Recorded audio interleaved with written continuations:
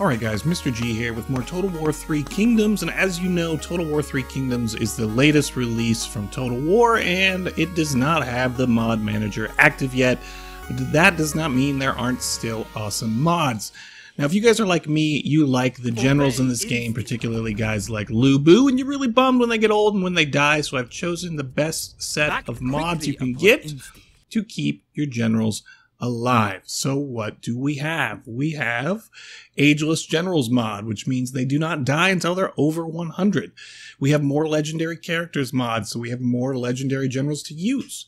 We have 3 turns to reform, just so we can get some more reforms in there, and we have reduced general death chance. And I'm going to put all this stuff in the description. It's really easy to install these. You just need WinRAR to extract these pack files, and then all you're going to do is you're going to cut and paste those pack files into your data folder in your Steam Total War 3 Kingdoms library. Bing, bang, boom, you're done.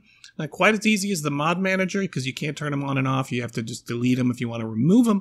But it's a good start to maybe getting a little more of that fine-tuned gameplay you want. I'm going to put a whole list of mod compilations you guys can check out in the description. Check that out. If you found this useful, hit that thumbs up button. I'm going to catch you guys later. Mr. G out.